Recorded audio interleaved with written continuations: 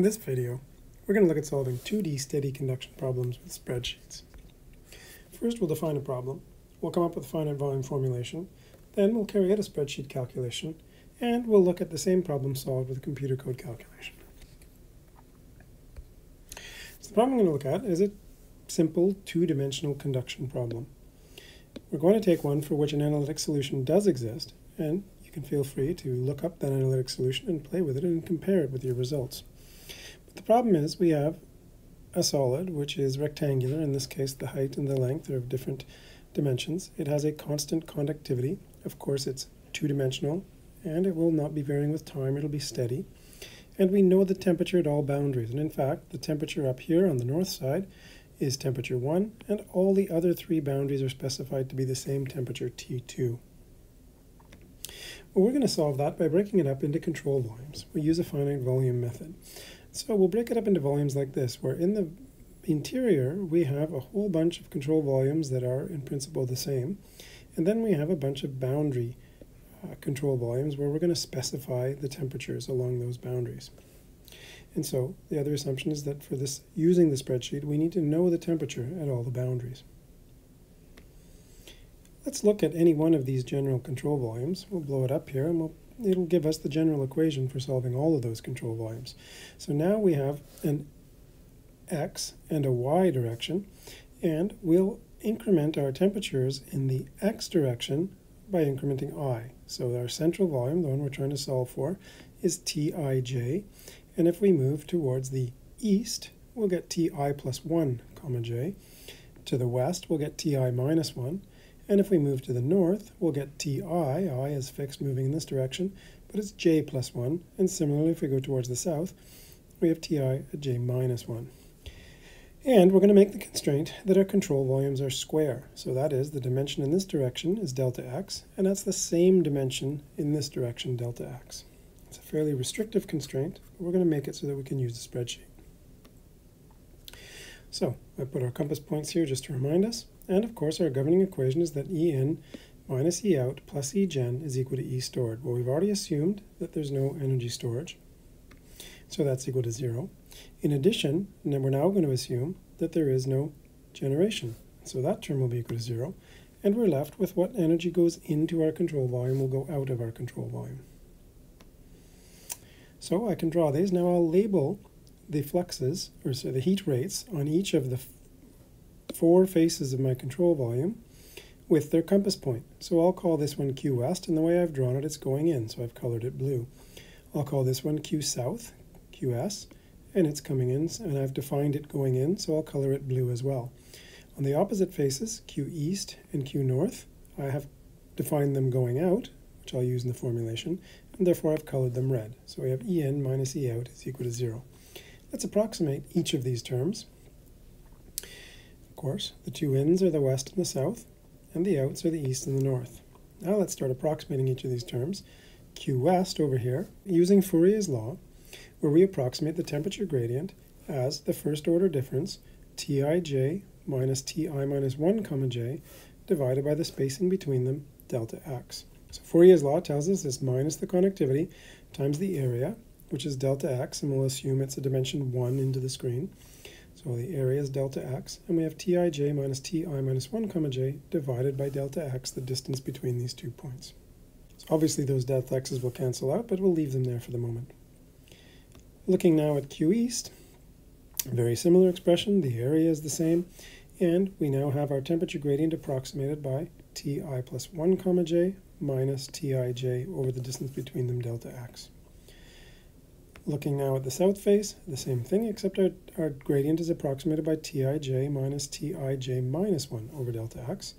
And finally, going out on the north face, Tij plus 1 minus Tij over delta x, same area, same conductivity. Putting that all together, every single term had a delta x in the area and a delta x in the temperature gradient, which cancels out from each and every term. So I can cancel those out, collect my terms, and I get this expression here. And notice that there's a conductivity multiplying each and every term, such that I can cancel out the conductivity or divide 0 by the conductivity, and see that I have minus 4 Tij is equal to minus the sum of all the four neighboring temperatures. or dividing by the -4, the temperature that we're looking for, Tij, is equal to the average of these 4 temperatures that we use to approximate the temperature gradients there. Well, that makes it very, very easy to solve. Remember our problem. We know the temperatures on each of these faces. And so I can look at any one of these and say it's simply the average of all of these 4 surrounding it. This one, the average of the 4 surrounding it. So as long as you know how to go into your spreadsheet and set it to allow circular references, all you have to do is put an equation in each one of these cells where the temperature is equal to the average of the 4 surrounding temperatures. Excel will complain unless you find the option, but once you set to allow circular references, or whatever they're calling it these days, it'll work just fine. So let's look at a specific problem. We'll take the H to be 1.3 meters, the L to be 0.7 meters, and we'll set T1 to be 50 degrees, while T2 is equal to 100 degrees.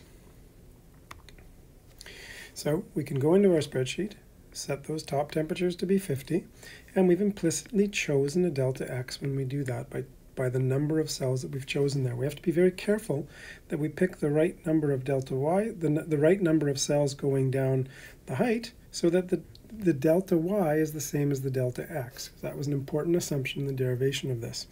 And we set the known temperatures here, 50 there, 100 here, 100 here, and 100 here. And we just tell each one of these equations, of these cells in here, to be the average of its 4 neighbors,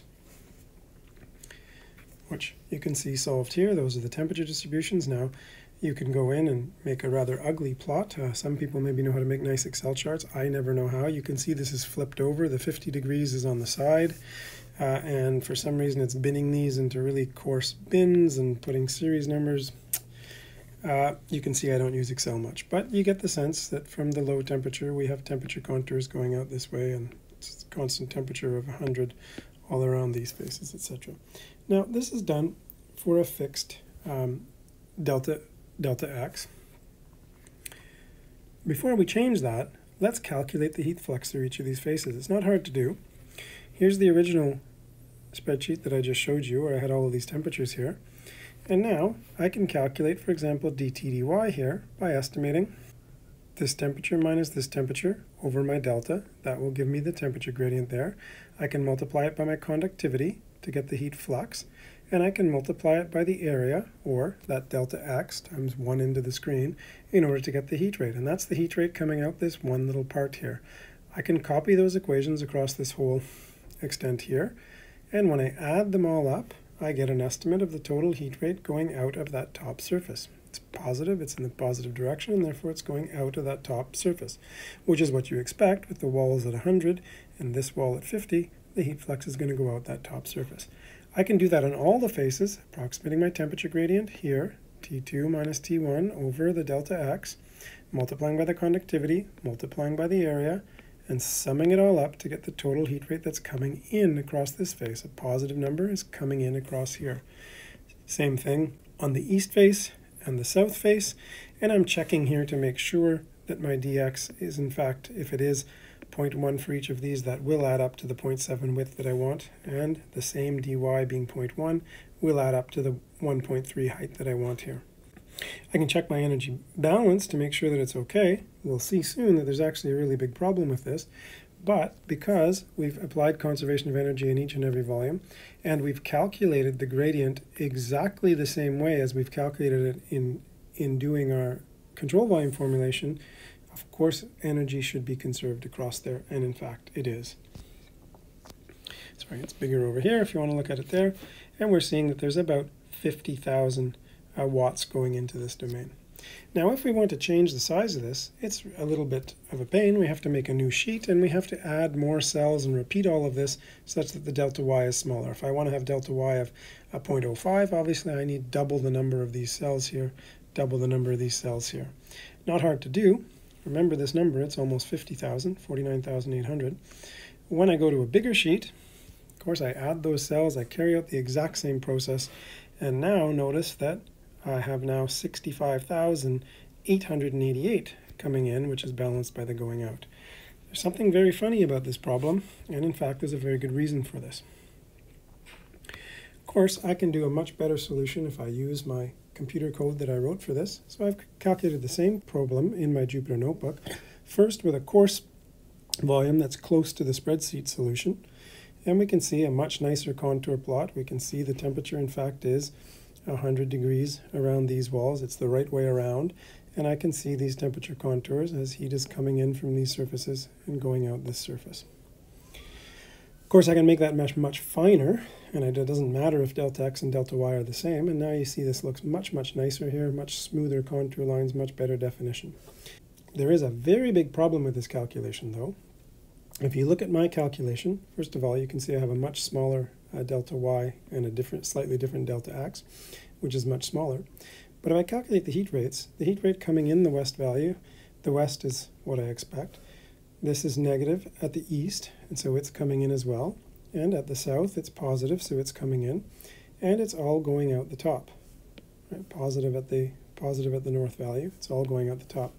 But we have a very big imbalance here, and there's a very significant reason for this. Remember in the Excel sheet, we only looked at these temperatures here, and we specified these ones, and these ones, and these ones, and these ones. We ignored these corners completely. And what we have here is we have to make a choice when we're calculating this, a choice that we never made in the Excel spreadsheet. We have to make a choice about what's the temperature of this point here. And if the temperature of this point here is the same as this temperature, then we have no temperature gradient in this direction, but we have a very large temperature gradient. We're going from 100 degrees here to 50 degrees here. So we'll get a very large heat flux crossing through here. It can't go out here, and therefore it's going to end up going out here and inflating our heat transfer rate. And so this is a physical problem. This is the same on every corner. And if I made the opposite choice, I would just see it on a different face. I would have the same problem, but a different face. If I made the opposite assumption, that this corner was the same temperature as this one, then I have a very large temperature gradient in this direction where I go from 100 to 50 over one control volume. And I'll have a bunch of heat coming in here, which is going out there, which is not being accounted for. In addition, as I make more and more control volumes, I'm bringing these two temperatures closer and closer together and making this problem worse and worse. Where does this come from, of course? It's physically impossible to have a point that has 100 degrees on one side and 50 degrees on the other side, and so there's an actual singularity there. It's a rather ill-posed problem, and you would never really have this in reality. It is a case, though, where you'd want to have a very, very, very, very fine mesh, and perhaps you might want to remove that singularity because, of course, you're never going to see it in reality. Perhaps you want to have a small insulated section there, and then you'd be able to at least get consistent results where your energy is very clearly balancing.